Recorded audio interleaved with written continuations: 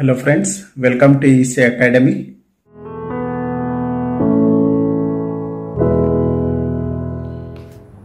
In this lecture, let us understand Costas Receiver. Costas Receiver is a practical synchronous receiver system that is suitable for demodulating DSBSC signal.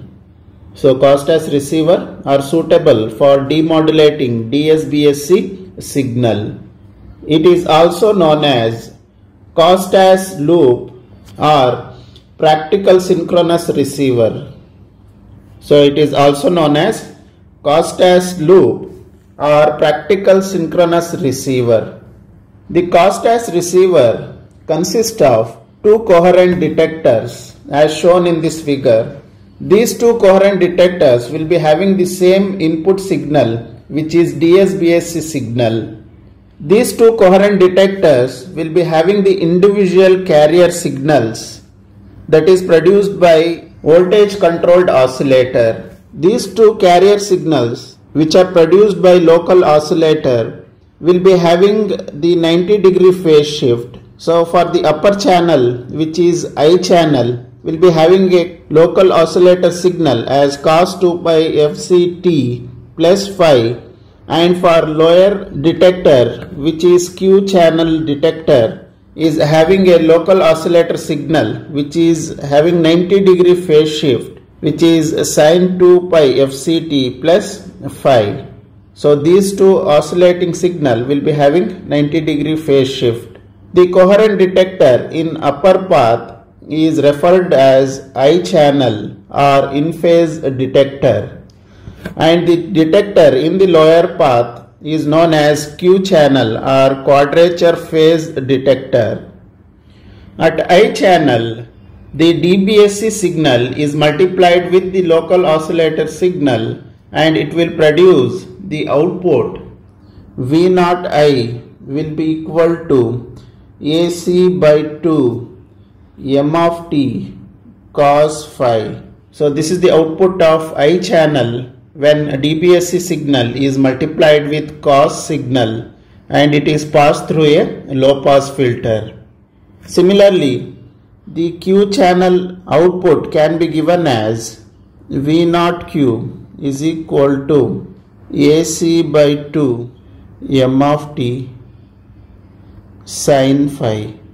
At the receiver, if these local carriers are in phase with the carrier that is produced at the transmitter end, then we can say the carriers are synchronized. When carriers are synchronized, the phase error phi will be equal to 0.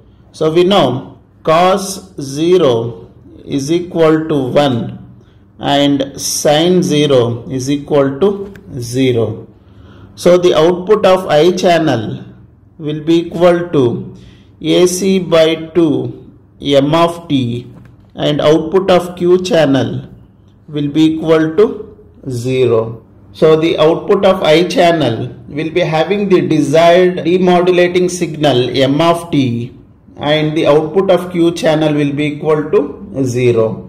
So this will be the desired output.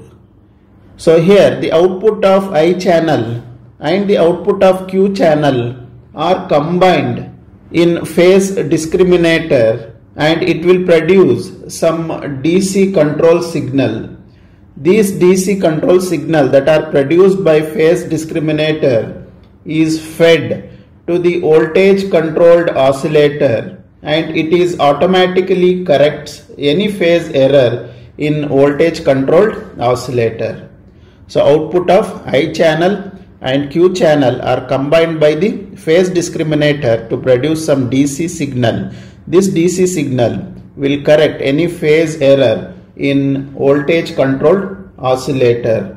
So the carriers that are produced by VCO is always synchronous with the carrier signal that are used to produce the DBSC signal. Therefore, the output of Costas receiver will always be equal to AC by 2 into m of t.